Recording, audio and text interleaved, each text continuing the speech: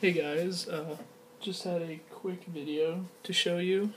Um, got a couple of things in today, one TTM and then one trade. I'll start off with the trade. It was coming from a website that I'm part of, freedomcardboard.com. So I made a deal where I sent him, oh goodness, what did I send him?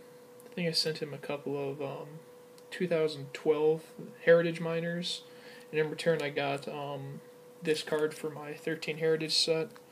It's of Henry Owens.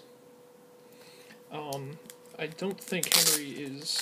I'm pretty sure Henry's still in the either single A or double A if the Red Sox. So he wouldn't be. I don't know if he'd even make it to Pawtucket. He might be one of those guys that gets called up straight from double A. So I went ahead and took a chance and traded for this. It was for a couple of Gwinnett Braves autographs that I've had for a while that I really didn't need anymore. So he helped my set and I helped his set. So it worked out fine in the end. So I got that one for my set. I think I'm up to around 10 now.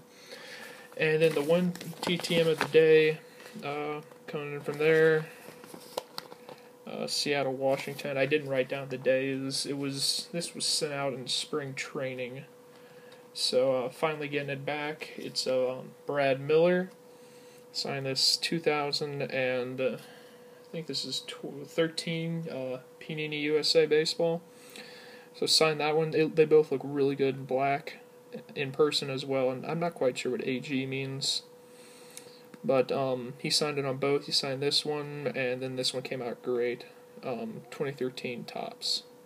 So it looks absolutely great. Very happy with both of these. So just those three today. I don't, like I've said in the previous video, I think it was yesterday, I still have no idea when I'm going to do my next deals, or my next deal. I'm at IP recap, so until then, that's all I got for today. Peace.